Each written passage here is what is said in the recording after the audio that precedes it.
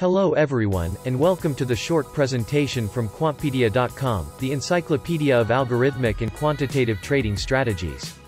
In this presentation, you will learn who and why writes academic research papers related to algorithmic trading and quantitative investment strategies, how do investment strategies perform after publication, and how investors use ideas out of academic research. Who is producing academic research papers?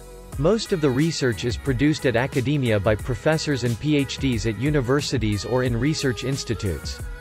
The significant number of studies are published also by professionals like asset management companies or brokerage houses.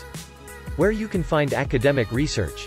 Research papers related to quantitative trading strategies can be obtained from two main sources.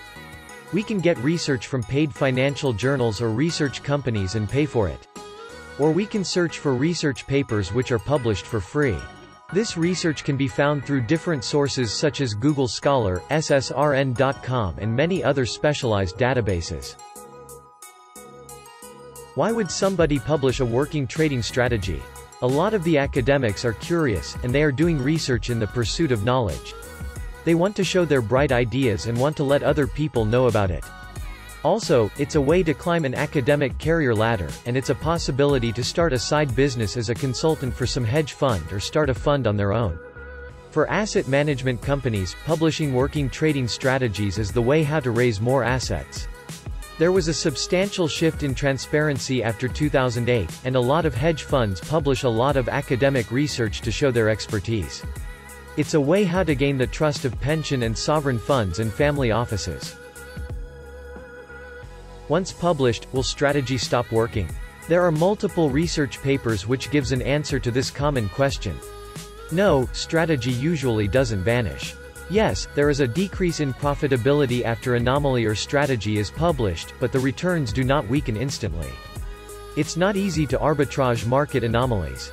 Most of the anomalies have time-varying returns, so fair part of the return is preserved as arbitrage is not risk-free. Out-of-sample return of published strategies can be attractive. For example, we can take a look at a paper written by Hanlin Yang, Decomposing Factor Momentum.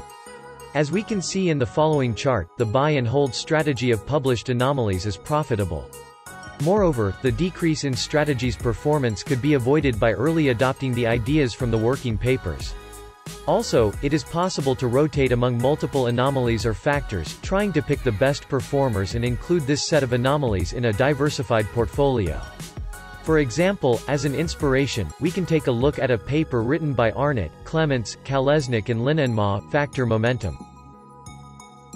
Do investors mimic, copy ideas out of academic research completely and without change? Not at all. Academic research is usually mainly a source of inspiration.